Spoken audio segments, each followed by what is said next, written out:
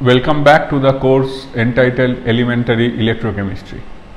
In the previous few videos, we have demonstrated the strong acid, strong base, weak acid, strong base and weak dibasic acid versus strong base titrations using potentiometric method using a pH meter.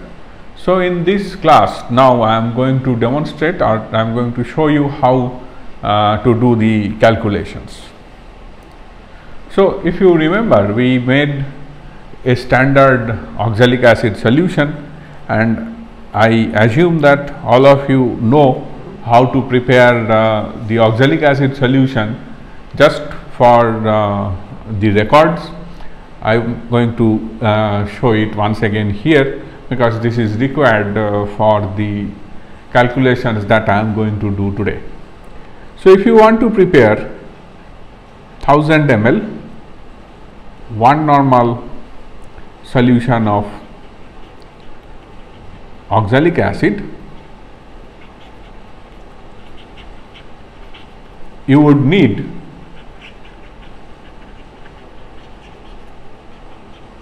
63 grams of oxalic acid to H2O. And what we prepared is a 100 ml solution of 0.1 normal oxalic acid.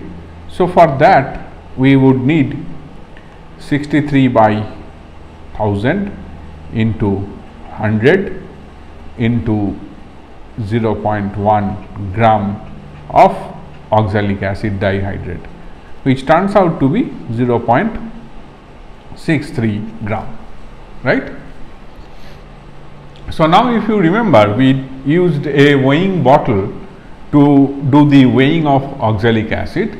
So, when we took that weighing bottle with a lid, and that contains some amount of oxalic acid, and take the mass of that weighing bottle with oxalic acid, that W1 we observed during the experiment is that W1 was 34.6013 gram. Then we carefully transferred a certain amount of oxalic acid to the volumetric flask, did it 2 to 3 times till it reached a value which is close to 0.63 gram by subtraction. So, what we did is we simply subtracted 0.63 from that number, and we were trying to achieve a number 33.9713 gram. So, we continued transferring oxalic acid till we reached that number, and then we took the final weight, which was 33.7623 gram. That means we have transferred W1 minus W2, that is equal to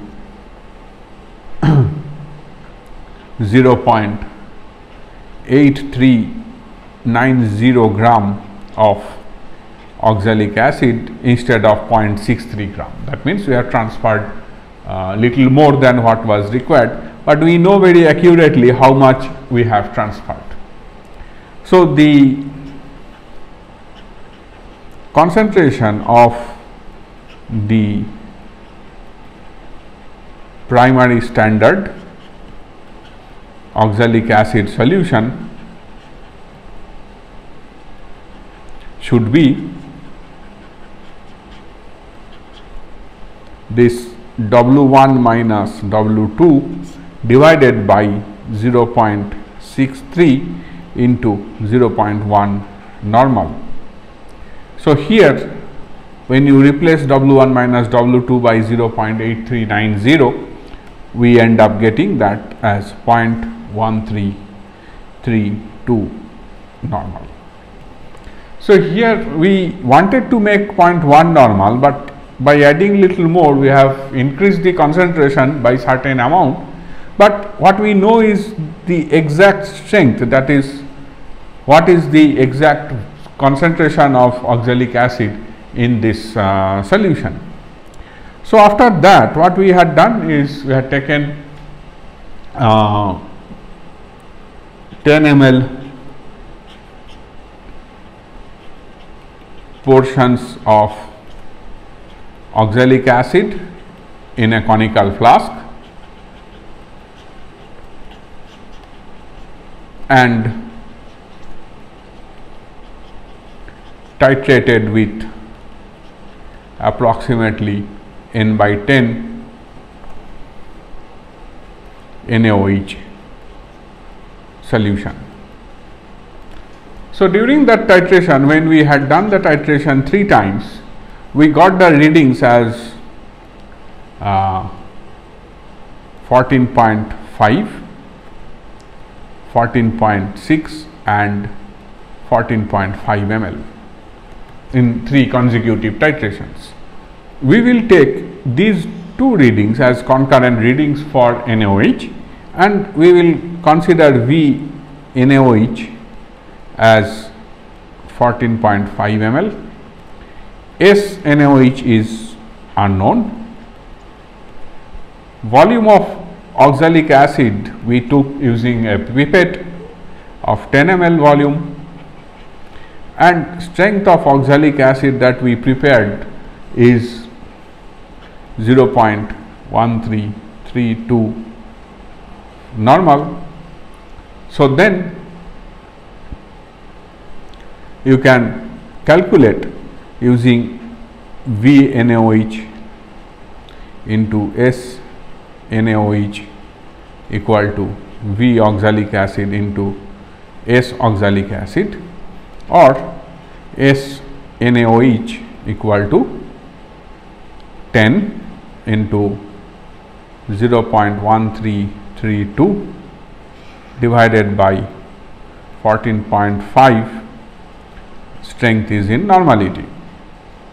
So this number turns out to be 0.0986 normal, which you can make it approximate to 0.0919 normal, because our weighing is accurate up to 4th decimal place.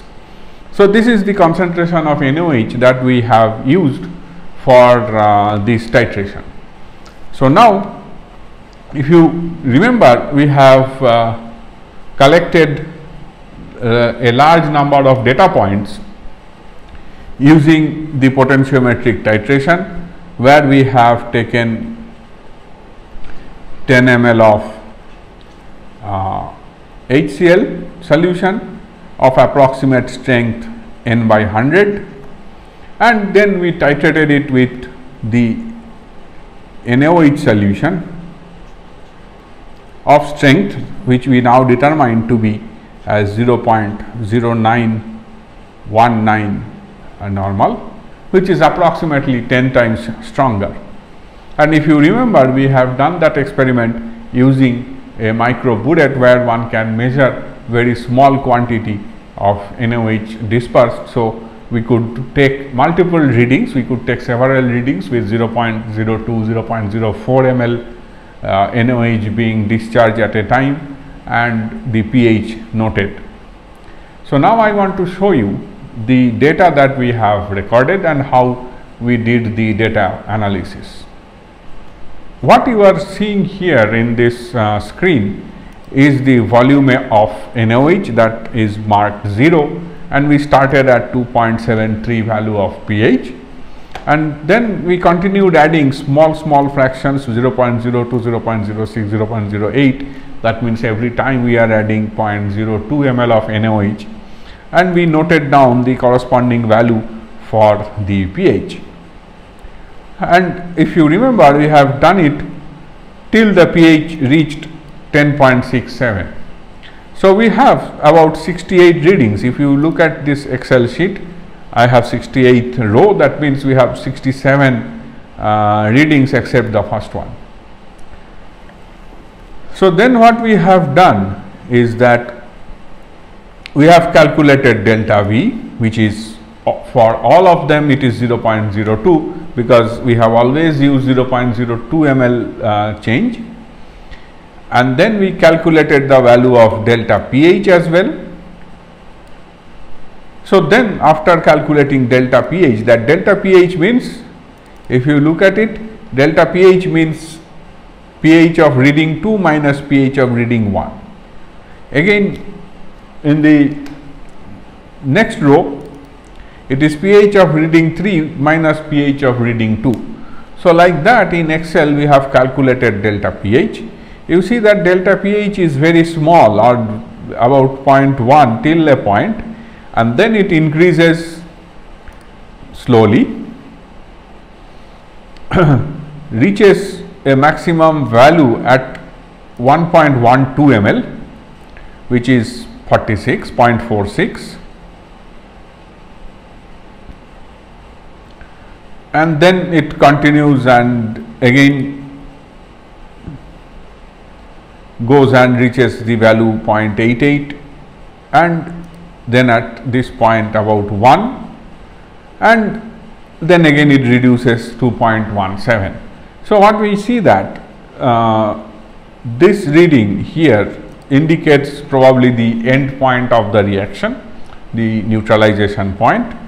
So when we try to plot these values of delta pH versus VNaOH, what we get is a plot.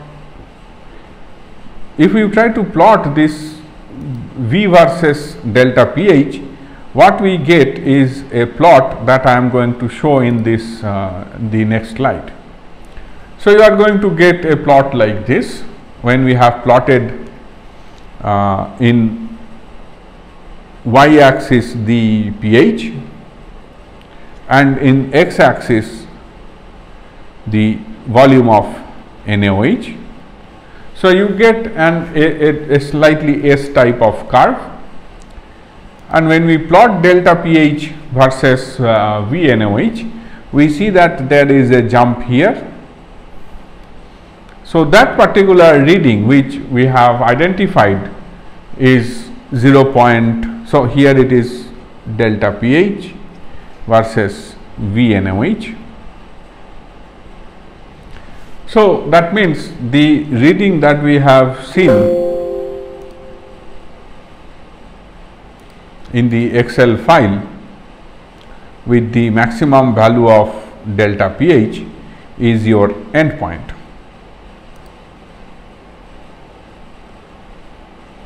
This 1.3 is your endpoint, right?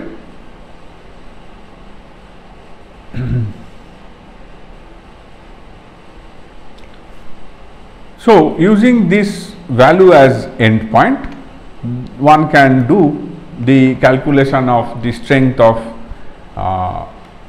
HCl in this particular experiment using the same V1 S1 equal to V2 S2 formula, and here S1 is the strength of HCl that is not known.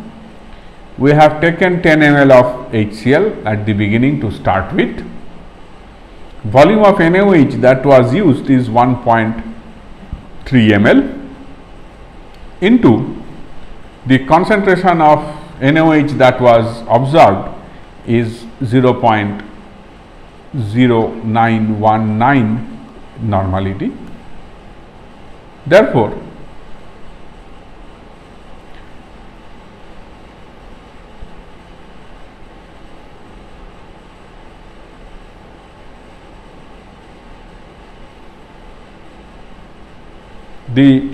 therefore the concentration of this HCl solution turns out to be 0.0119 normal, which can be equated to 0.012 normal. So this is how one can determine the concentration of HCl using a potentiometric titration, which experimentally we have demonstrated, and here I am showing you the calculation of that experiment. Now, I will just show you the readings and the results of the next experiment that we had done. This is the data table of weak acid versus strong base titration. If you remember, with acetic acid, the starting reading was high, 3.74 compared to that of HCl, and we continued adding small amounts and noted down those values, which are shown here on the screen that you can see. And for this, again, I have done the similar calculation that I have described for the strong acid strong base case, and when I plotted those data, I get this kind of curve, and when I have plotted the corresponding delta pH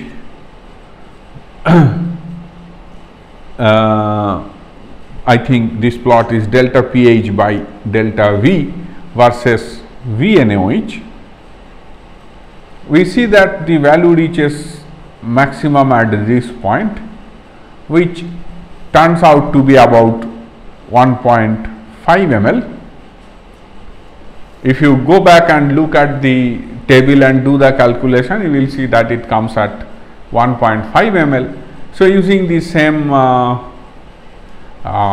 method, you can calculate the concentration of acetic acid, for which we had taken 10 ml of SeOH, and for that we required 1.5 ml of NaOH of strength 0.0919 normal NaOH. So, I am not going to do the calculation here for you. You will do the calculation and find out the number, because that is very simple. The main aim of this experimental demonstration was to show you that how one can use potentiometric titrations for acid base titration. One can follow the pH and change in pH to get the end point of acid base titration without an indicator. Hope you have enjoyed this experimental session. So, from the next week we will discuss the theories of conductance, and the remaining part of the syllabus will be covered in next 4 weeks. Thank you.